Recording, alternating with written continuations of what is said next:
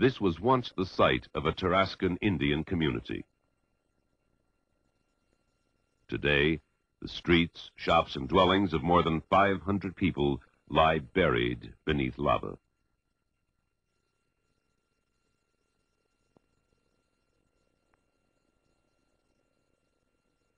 A short distance away, a steep-sided cinder cone marks the spot where Paricutin volcano heaved rock and ash from the earth for a period of 9 years.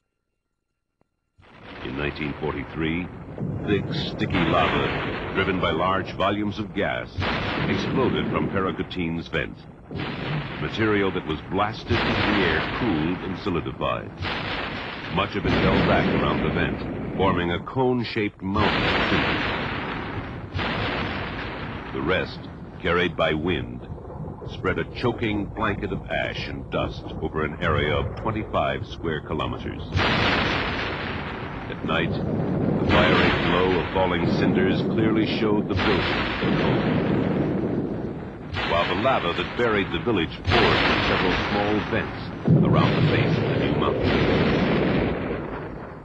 Paricutin erupted from a place where no volcano had been before. Now it is dormant. Its activity seems to have come to an end. But we know that some volcanoes have remained inactive for hundreds, even thousands of years, and then unexpectedly erupted again.